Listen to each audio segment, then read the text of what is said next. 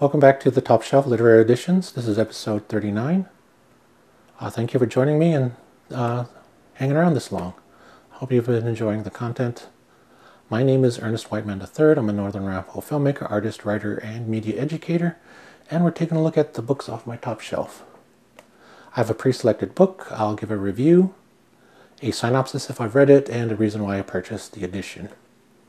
And today's book is All of the Real Indians Died Off and 20 Other Myths About Native Americans. This is once again written by Roxanne Dunbar-Ortiz, this time with Dina Gilio-Whitaker, who is of the Colville tribe. And this examines 20 of the most common misperceptions about Native Americans from a more contemporary standpoint, I believe. Sorry, I'm flipping through the pages. Myths include all of the real Indians died off. Indians were the first immigrants to the Western Hemisphere. Columbus discovered America. Thanksgiving proved Indians welcomed the Pilgrims. Indians were savages and warlike. Indians should move on and forget the past. Europeans brought civilization to the backwards Indian.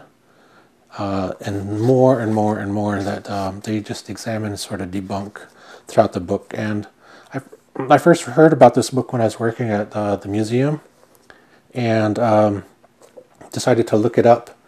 And found out that Roxanne Dunbar had also wrote the Indigenous Peoples' History of the United States, and decided I should check this out as well, because this is something I'm really into. I like books that sort of debunk the typical myths. But sometimes I grow wary of placing myself into an echo chamber, so I do read these sort of piecemeal.